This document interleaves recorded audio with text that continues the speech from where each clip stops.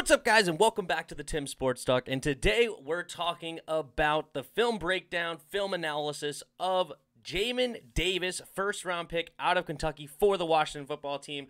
And we have Game 1 against the New England Patriots. And first off, before we go into the breakdown, my thoughts on him after being drafted and throughout this process was he's super athletic. He's a super freak athlete, honestly.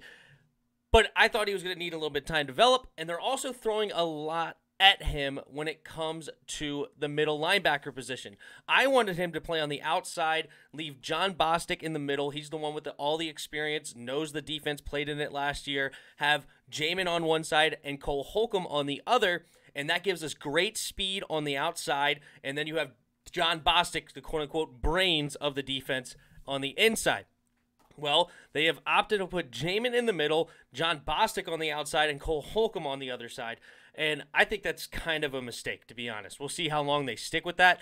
But Jon Bostic should not be on the outside. He doesn't have the speed for the outside, and I think he should be on the inside, protected by everything. You know, let him be the middle zone guy where he kind of just hangs out and lets things come to him. But that's what Jamin was in this game, and we'll go on from there. So I'm going to start with the positives, and honestly, there wasn't much positives from this game. But look, mainly, this is the thing. It's only one game, all right? I'm not writing anybody off after one game. It's not like he stinks. It's not like he's terrible. He's a rookie, and there's, as I said, they're throwing a ton at him, and it seemed like it, okay? And we're going to hop into the negatives now, okay? First off, he was overthinking, it seemed like, way too often, all right? It seemed like his feet were stuck in the mud, especially when it came to the run game. I didn't see him really fill gaps a lot. It seems like he was waiting for the blockers to come to him, waiting for the ball carriers to come to him. A lot of his plays were several yards downfield, and I wasn't really pleased with that. I would like to see him more of an attack mode. But then, to say that, you ever have one of those days where it seems like you could never be right? Like, no matter what you do, something opposite happens, or the thing that wasn't supposed to happen happens.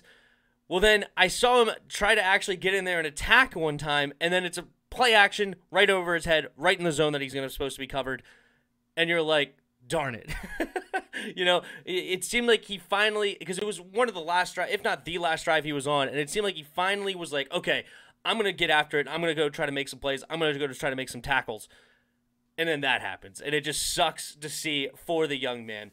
But he did, one of his last drives, he did finally seem to try to go underneath a blocker, attack a little bit. He ended up making a tackle. Again, it was 7 yards downfield, but at least he was trying to fight through the defense rather than just kind of pitter-patter, wait to see where the running back get, and blah, blah, blah. It's like, no, you're a linebacker. You're supposed to be filling your holes. You know what gap you're supposed to be in a run and play, and hit the hole and try to make something happen. And I would like to see a lot more about that. As far as coverage goes, you know, there was a couple of times he's in the flat with the running back, which, you know, he did nothing wrong there. The ball didn't go his way, so fine.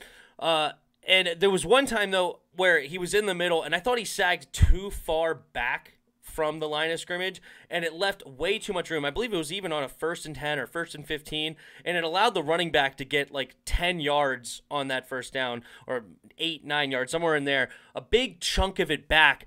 And I thought that the play kind of called for he should come up and sag up, because there was 3 receivers short and then 2 receivers deep. Well, he has 3 safeties deep, so why is he worrying about getting so far back?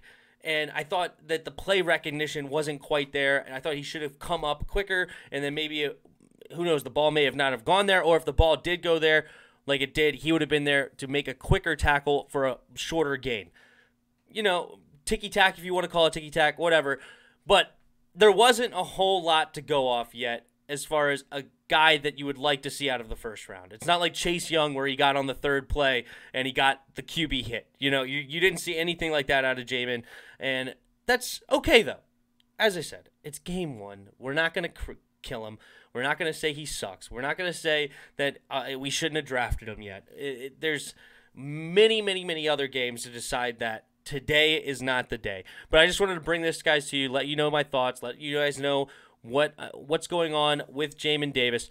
And hopefully game number 2 against the Bengals, he has a much better day against Joe Burrow and company. We'll go ahead and see Jamar Chase, the first-round pick for them, the number 5 overall, and see what they got. And I'm excited to see it. But you guys let me know what you guys thought about his performance in game number 1 down in the comments below. Hit that like button. Hit that subscribe button. Also in the description below, there's a Discord link. Hop on our Discord and come talk some football. And last but not least, there are donation links in the description below. If you feel so kind, you could donate to the channel.